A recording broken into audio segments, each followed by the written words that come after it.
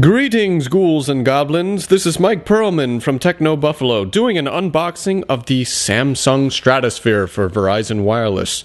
Do you think this phone will blast you into the stratosphere? That was a cheesy pun. Let's find out after this fun little graphic.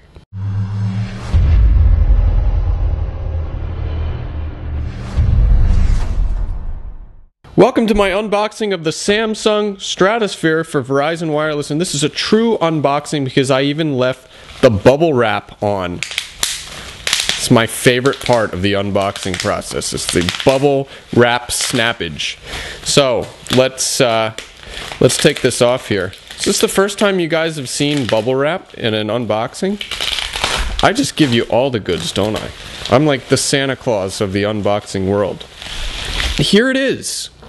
It's the Verizon Wireless Samsung Stratosphere. This is a Galaxy S phone, part of the burgeoning Galaxy S family lineup. We just have some legal information there. The back is fairly plain. We have the package contents. We get the phone, the lithium-ion battery, the pre-installed micro SD card. We have the wall USB charger, the quick reference guide, and the product and safety warranty brochure. Shazam! And a picture of this phone. For those of you who don't know, this phone is a sliding QWERTY keyboard phone. In fact, Verizon Wireless and Samsung Telecommunications America recently introduced this phone as the first 4G LTE smartphone from Verizon Wireless equipped with a 5-row QWERTY keyboard and designed with Samsung's 4-inch Super AMOLED LED screen. So these are kind of specs that we've seen in the past. Before I read any more specs to you, let me just open this phone. And I'm really bummed out because there's really no tape to speak of here. Usually, instead of John's obligatory knife, I take out the obligatory torch and light it on fire. No, I'm just kidding. I use my Sonic the Hedgehog key, and if there was tape there, whoosh, I would be doing the spin dash across that bad boy. So here it is, the Samsung Stratosphere for Verizon Wireless, and I have to tell you, it's a pretty familiar design, something that I have seen very similar to the Samsung Transform for Sprint, I remember. It kind of has an Epic 4G feel. Remember the original Epic 4G? Yes. Another Sprint phone. So, let's set the phone to the right of the box. See what else is in this box. We have our SIM card, which is pre-installed in the phone. Alrighty. We have a cable, USB charging cable that connects to Oh, hold on. I'm getting a phone call. Hey Sean, what's up? I'm doing an unboxing. Alright, we'll not repeat that. Wow, Sean likes to talk. It's cool. It's like talking to Seth Rogen. Okay, and lastly, we have the product safety and warranty information here for the Samsung Stratosphere. Typical fanfare. Oh, but what I was in the middle of doing was unwrapping the new Samsung charger, which looks so strikingly similar to another charger that's white and boxy. And that's all I'm going to say from there. Let's look at the design of this phone. We have the power lock switch on the side here. On the top we have a 3.5mm audio jack. On the right we have a fairly small volume rocker. We also have a USB port at the bottom that's for charging. Let's talk about cameras.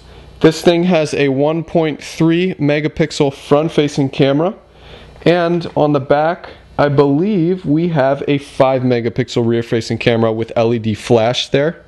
So these specs are pretty similar to many of the phones and many of the Android phones that we've seen last year, we've seen at the beginning of this year.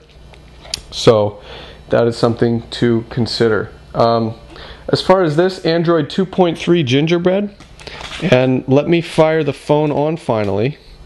Try to get this back on here, and it's actually not that hard to put on and off. The gotta be honest, the back panel is a little bit flimsy.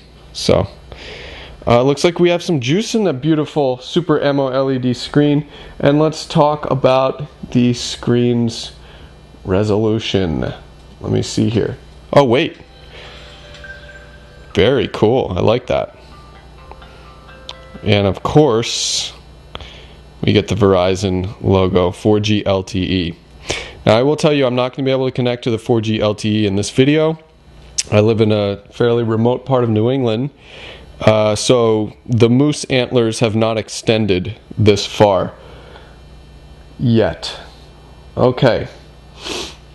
So we have Android 2.3 Gingerbread, as I said. We've got the camera. The camera also has 720p HD video.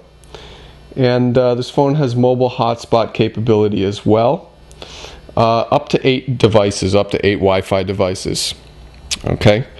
So Bluetooth 3.0 also, and of course Samsung's Media Hub and the typical fanfare there as well. But it's this slide-out QWERTY keyboard that is fairly interesting. And as you can see, it lights up, and it's not a bad spread. You know, I'm going to have to really play around with it and see how it does. But here's the phone. We have a pretty good amount of battery life here. And 2.3 Gingerbread, you know, it's going to be hard, honestly, hard to swallow with ice cream sandwich.